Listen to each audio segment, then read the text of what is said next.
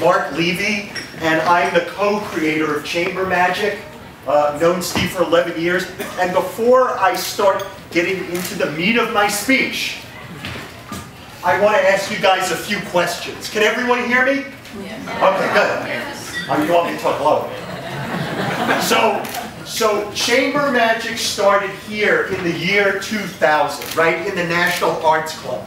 Who here in the room, with a show of hands, saw Chamber Magic here in the National Arts Club in the year 2000? Let's see. Just two.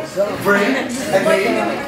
Oh, you, me, right. Okay, you weren't born, so you can't put your hand up. And then in the year 2001, it moved uptown to the Waldorf Towers on 50th and Park.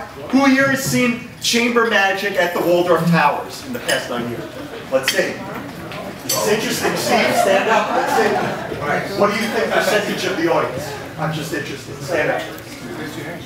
50%. 50%. Okay, good.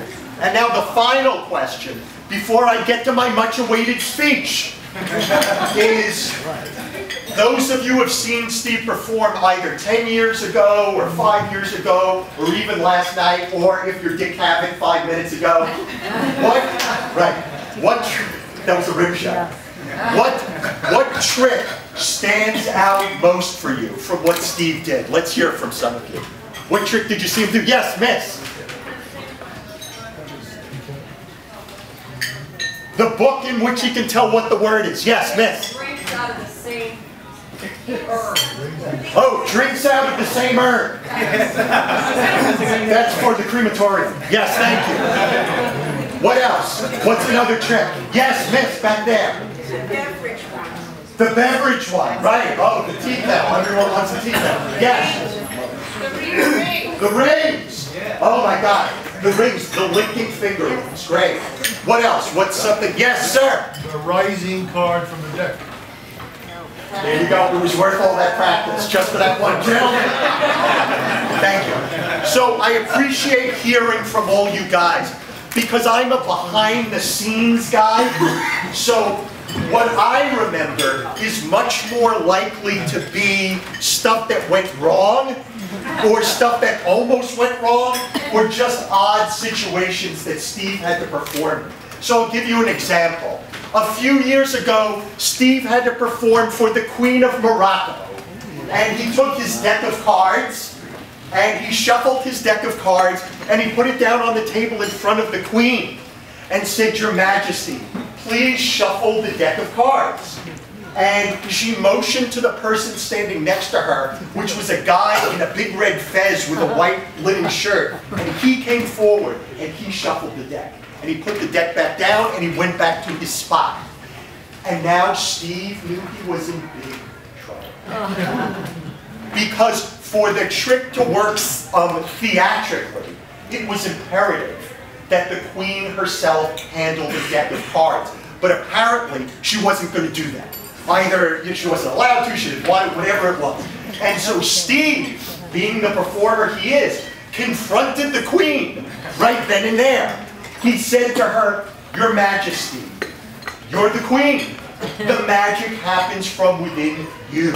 You're the one who creates miracles. If other people touch the deck of cards, the miracles will not happen. We need you to work your magic. Your Majesty, please, I would like you to take the deck of cards and cut them into 4 piles." And there was a long, pronounced silence. And the Queen reached over, and she cut the deck into 1, 2, 3, 4 piles. And now Steve said, "Your Majesty, please turn over the top card of the first pile that you cut to." And she turned over the card, and it was a queen. The Queen had cut to a queen. "Your Majesty, turn over the top card of the second pile you cut to." It too was a queen. The third pile, a queen. The fourth pile, a queen. The Queen of Morocco had cut to the 4 queens. The magic had happened through her, aided by Steve Cohen's little urging of that. So that's a story. How am I doing, Dick Captain? How am I doing? Okay, but if he'd have gone ahead without the queen, would he have cut to 4 servants?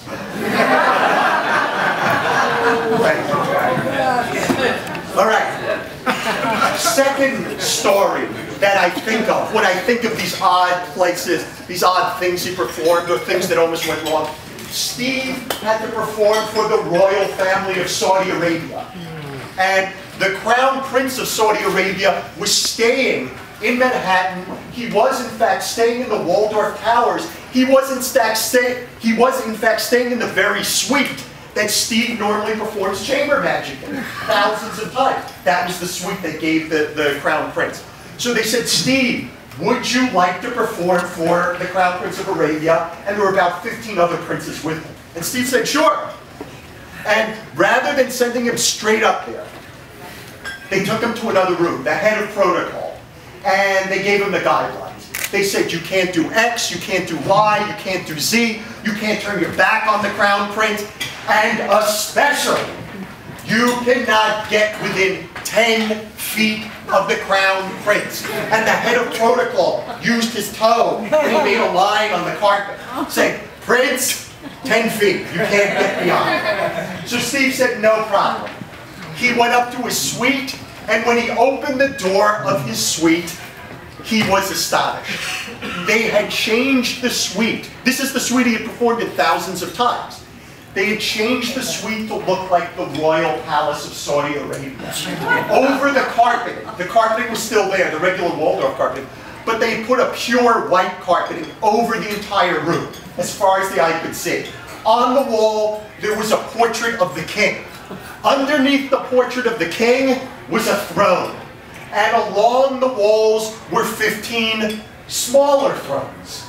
And so Steve stood there, the princes all took their seats, the Crown Prince took the large throne under the king's portrait, and Steve started to perform his show. He stayed about 40 or 50 feet, a respectable distance away from the Crown Prince, on purpose. He didn't want to encroach. So Steve did his first trick for royalty, and nothing happened. There was no response, no one smiled, no one cheered, no one clapped, nothing. Dead silence. Then he did another trick, and absolutely nothing happened. Dead silence, no applause, no nothing. And he started to feel flop sweat, like I'm feeling right now up here. He started to feel flop sweat like the show is going down the tube. He did a third trick, and absolutely nothing happened. There was no reaction. Except, during that third trick, Steve noticed something very interesting. He saw the Crown Prince was actually squinting to see the trick. And Steve was standing a respectable 40 or 50 feet away. He was doing that because he didn't want to encroach on the prince, Crown Prince. But he realized that the Crown Prince couldn't see him from where he was. And if the Crown Prince couldn't see him, the Crown Prince wouldn't react. And if the Crown Prince didn't react, none of the other princes would react. So Steve, on the fly, he threw out some of the tricks he was going to do, and instead he did this on the fly. He went up to one of the princes, and he said, may I borrow a dollar bill? And they gave him a dollar bill, and he folded it up into quarters, and he gave it he shook it, and when he opened up the dollar bill, it had turned into a $100 bill, which he then gave to the prince. And now the Crown Prince said, do that again. Come closer, come closer. And so Steve moved up a few princes in the room to another prince, and he took a dollar from one of the princes, he borrowed a dollar, and he folded it up into a square, and he gave it a shake, and when he unfolded it, that dollar too had turned into a $100 bill, which he gave to the prince. And the Crown Prince said, do it again, come closer. And now Steve moved up, and now he was almost at that boundary line that he was told under no circumstances do you cross. And so he borrowed a dollar bill from another prince. He folded it up into a square, he gave it a shape, and when he opened it in rapid succession, he turned it from a 1 to a 5 to a 10 to a 20 to a 50 to a $100 bill, and he gave it to the prince. And now the Crown Prince said, do it again, come closer. And now Steve stepped over the forbidden line, which he was told, do not step over under any conditions, except the Crown Prince himself had beckoned Steve to come there. So now Steve was just a few feet away from the Crown Prince. And he took out 5 or 6 singles, and he fanned them, and he put them together. And in a shake, they all instantaneously changed into $100 bills. That gave one of the princes a good idea. One of the princes said, I have a $100 bill. Change this, right? Figuring he's been changing ones to 100 if I give him 100.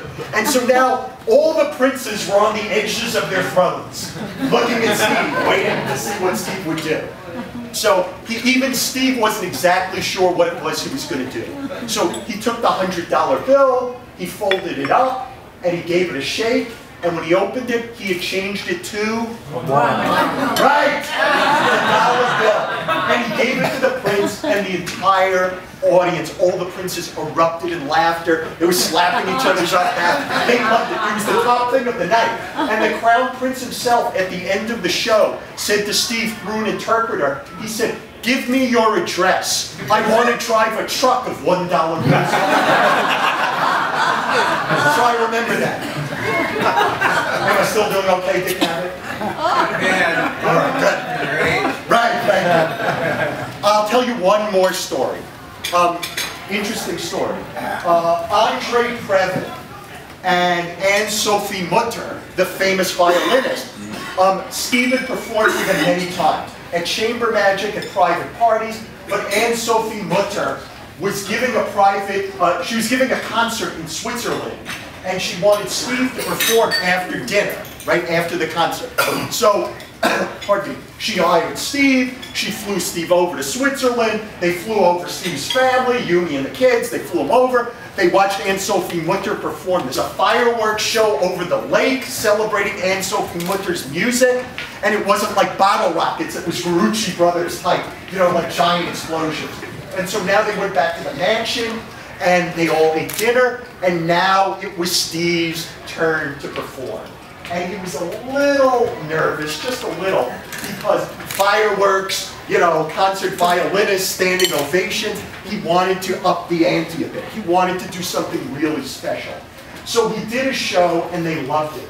But near the end of his show, he did a trick that he had never done before.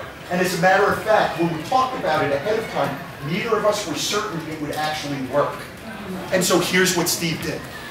He picked up a violin, he picked up a bow, and he said to Anne-Sophie Mutter, you are one of the great violinists in the world, but now I would like to play a piece of music for you.